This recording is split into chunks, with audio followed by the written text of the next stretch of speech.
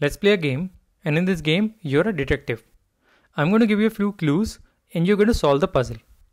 So let's get started. Here's what we know. We know that there are two sets A and B.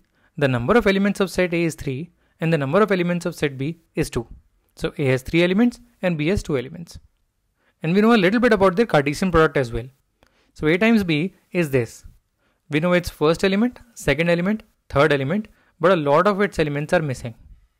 Okay, so here's what you know about A and B and A times B, and you need to find the sets A and B. Try this challenge yourself.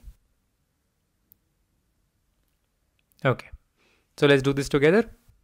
One thing that will be useful for us is remembering that the Cartesian product contains ordered pairs.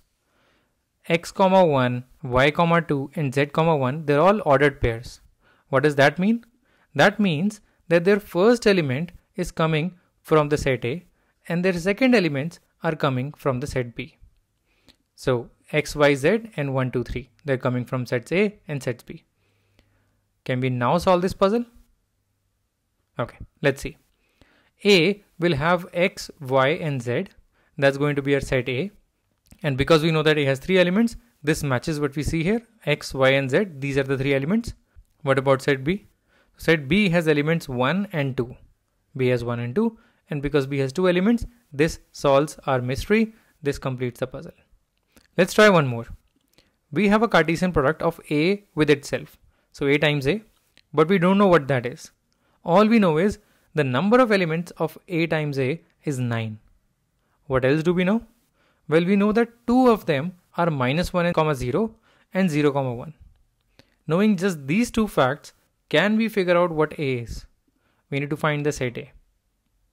Go ahead, try this on your own. Okay, so let's solve this together.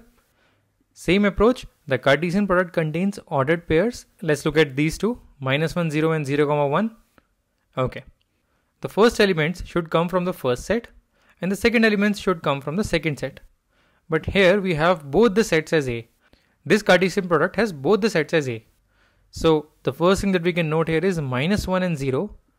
They definitely belong to A. So A definitely has -1 and 0. Similarly, we can say that 0 and 1 also belong to A. This tells us a lot about A. So far we have 3 elements of A, -1, 0 and 1. Can we find more? Do we need to find more? Let's look at the first clue.